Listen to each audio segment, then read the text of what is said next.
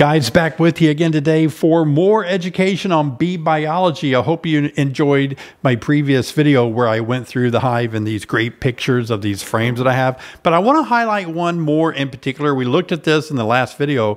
Royal jelly. Look at that. That royal jelly, I want to spend a little bit of time on today because I know some of you may be wondering, you may be new to beekeeping, maybe new to honeybees in general, and you may be wondering, where do bees get the royal jelly? When do they use it? What is it used for? Okay, right out of the hat, let me say this. Royal jelly is that secretion that bees give a larvae after 3 days when they want to turn a worker bee, change it in its development stage into a queen bee. That's right, because normally they continue to feed worker bees after day 3 in the larva stage, you know, things like pollen and bee bread and honey. So if they continue to give her that larva a strict diet of just royal jelly, they can change its DNA, its makeup into a queen bee. If you are a fan of my older videos, then you know all about this. It has been through, it's a model, and unfortunately, like most bees, it's a worker bee, but like most worker bees, they work themselves to death, and this one has too. You can see broken legs, or gosh. And actually, believe it or not, the gut and the honey crop is missing. Let's see, yeah, that's the honey crop would be right here, and then you'd have the proventriculus, you have the ventriculus, and then you'd have the bow. It's all gone. The stinger, it's all gone. This is what it looks like. This worker bee must have stung somebody. So when they sting something, like a person, all of their stomach, all of this just comes out, and it did.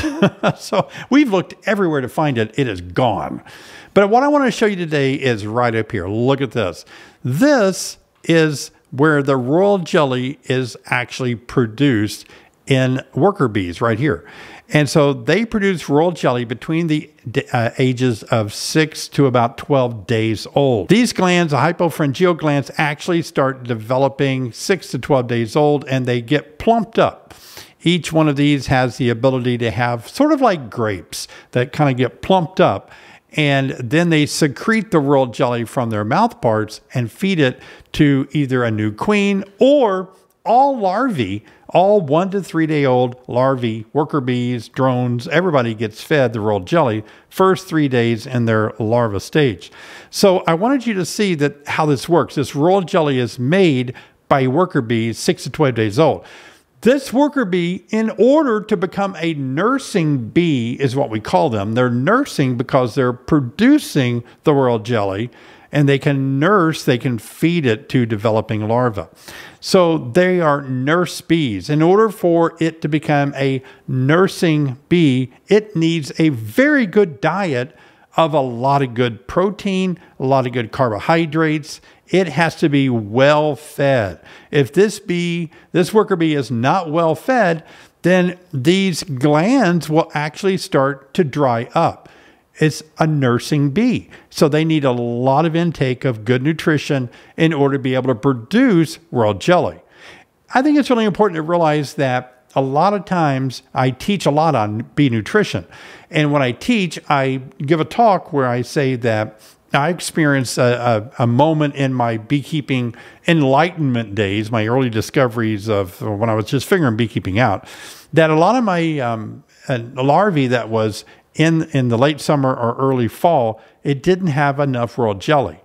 And it dawned on me finally after several years of studying it, it's because these worker bees in the fall in a dearth don't have enough food, enough resources to plump up the royal jelly glands, and so they can't feed the larvae, and the larvae just dies in late summer or early fall, and the bees then begin consuming the eggs or the larvae as protein. They eat it. And so I have decided years ago that what I've done, and I've taught you guys this, is that any chance I get when my bees are in a dearth, I'm feeding my bees. I want my bees to be fat bees. I really do. Fat bees are good bees. Not necessarily fat in the way we think of humans and ourselves as fat. We have fat cells. We have fat parts of our bodies, but bees' fat bodies are a little different. Fat bodies is where they store vitellogenin, is where they store a lot of reservoirs in their abdomen and in their head glands, where they can actually store a lot of food in a time of dearth. Now, we call this bees of winter physiology, that they can actually store in their bodies that normally is nutrition that they find in the cells. They store it in their bodies, bees of winter physiology. Let me talk to you a little bit about bees of winter physiology. Now, before we go crazy about thinking that winter is what triggers bees of winter physiology, let me correct you, or let me set the record straight. It's not winter. They're not being adaptable to cold weather. That's not what's going on.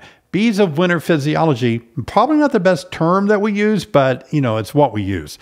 But what it means is the colony has realized that it will be a while before there are any more nectar resources. So there's a gap or a dearth. So anytime there's a dearth, then the bees are triggered to realize, uh-oh, we are not going to have any flowers sources such as nectar and honey for a while. So we better do something. Let's start raising bees that can live longer than 4 to 5 weeks. We need bees to live all the way until we start having nectar sources and pollen sources again. And those bees' physiologies are such where they can live that long, 4 to 8 months. Now, why am I making a point of this not being bees of winter physiology?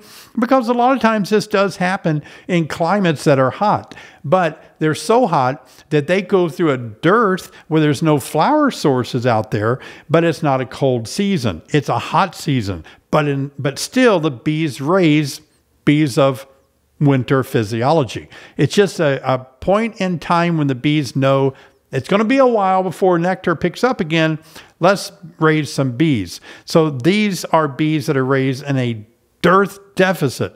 So we might call them a dearth deficit physiology. They know they're going to have to make it because look, they're going to start raising brood again. They need these bees to be ready. So bees of dearth physiology, they're sitting around waiting and they're ready to go to work as soon as the season breaks or as soon as nectar starts flowing again, then they're ready. They have stored reservoirs. They can start activating and using and producing royal jelly to feed instantly when the queen starts laying again in the spring or after, even in hot areas, after a long dry period where things start blooming again. Royal jelly is fascinating. As you can see in the picture here, a lot of people, I've actually collected a lot of it, and I think it's amazing. I taste it. You see me taste it in my video on how to start beekeeping, and it has a really unique flavor to it. A little bit like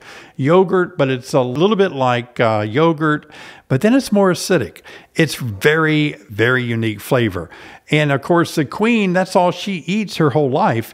And she lives to be the longest, oldest bee in the whole hive. And so some people think that it has a lot of medicinal benefits to eating royal jelly. I'm not going to make that claim. Obviously, it is a very unique thing to gather and to try your own hand at. But royal jelly certainly is amazing, produced by the bee's glands and fed to young larvae in the colony, royal jelly.